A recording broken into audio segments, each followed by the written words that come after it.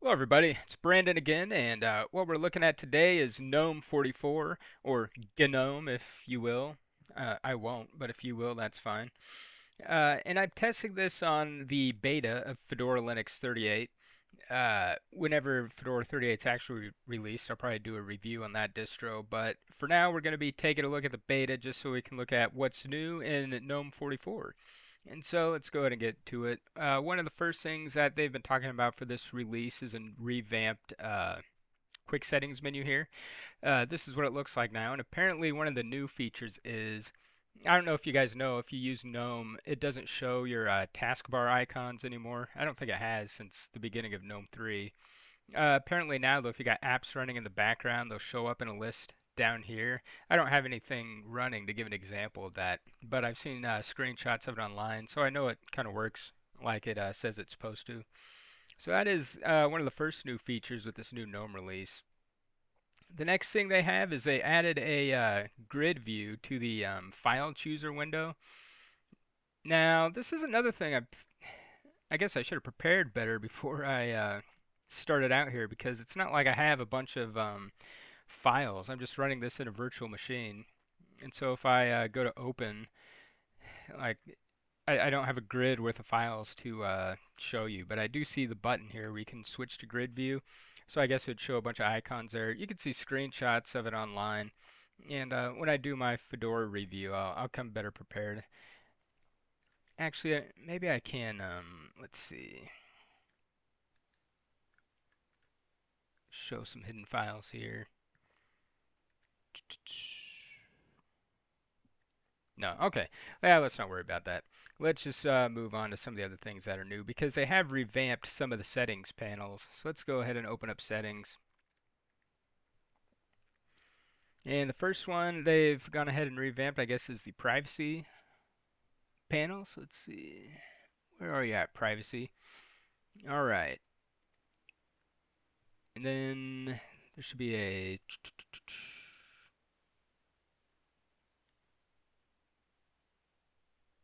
Oh, Fedora doesn't have it. Interesting. Okay, on the GNOME notes here, there's a device security section on the bottom, and I'm not seeing it. Maybe it's not in Fedora. If you guys know what's up there, let me know in the comments.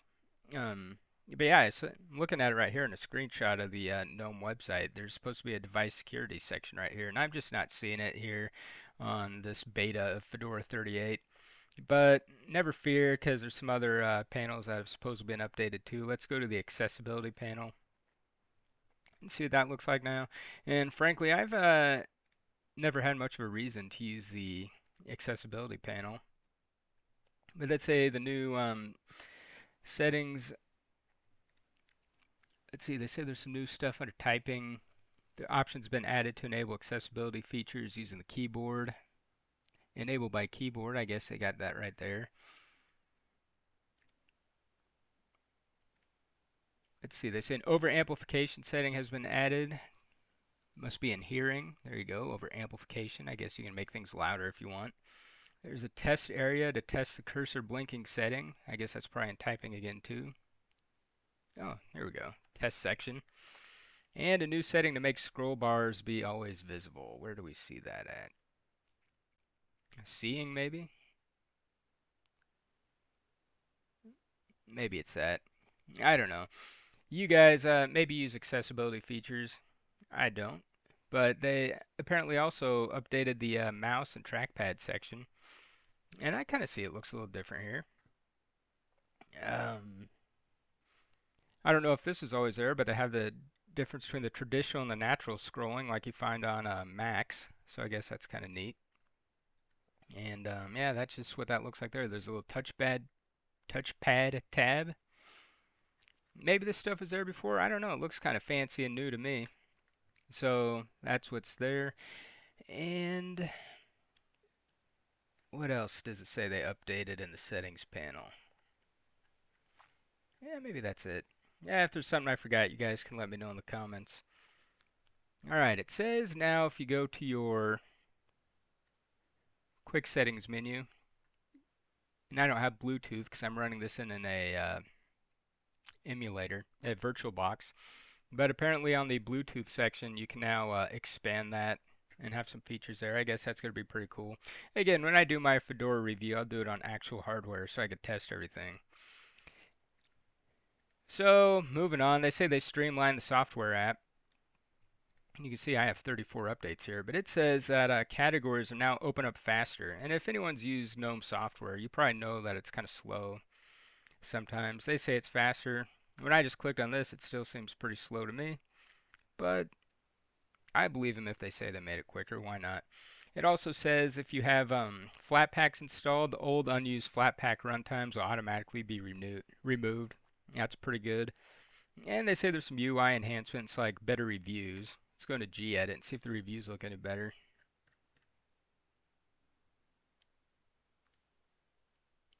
I don't know. Looks the same to me, but maybe it does look a little better. Alright, what else are we talking? I guess in the last version of GNOME, files, if you're on the list view, lost the ability to expand folders, which I didn't even know it could do. And apparently you can do that again now. But of course, look at me, I don't even know how to do it. Yeah, if you guys know, you can put in the comments. Yeah, I usually just use regular icon view, and I kind of shrink it down a little bit because the default ones are a little large for my taste. Let's see, it says in Wi-Fi settings, it's now possible to share your Wi-Fi password using a QR code. Well, that might be cool. Again, on my VirtualBox, I don't have Wi-Fi, so that's something I have to look at later. It says the About section now includes kernel and firmware versions. Let me take a little peek at that. Let's go to my settings. Go to About. Firmware version, VirtualBox. That's nice. Kernel version, there we go. Linux 622. The Thunderbolt settings will now be shown only when there's Thunderbolt hardware, which I probably don't have. In the network settings, it's impossible to add and configure WireGuard VPN. Where are you, network? Oh, there's a VPN section. Okay, so anyway, I saw something that the weather app was updated a little bit, and that the web browser is now using GTK4. I doubt web is on Fedora here. Probably not. So anyway, here's just a quick look at what GNOME 44 looks like. This is, as I said, a beta version of Fedora. Whenever actual Fedora comes out, I'm going to do a review on that, and then we'll go through some of the things more extensively. I'll have it on actual hardware, so I'll be able to test some of the features we missed. But all in all, I mean, it looks pretty nice. I usually use GNOME when I'm using Linux, and it's served me pretty well. I don't have any problems with it. I think it's a pretty nice, clean system. This is kind of the default wallpaper on it right now. You know, they got some other neat looking ones here, but yeah, you guys let me know what you think. Maybe I'll have to do a video about KDE at some point.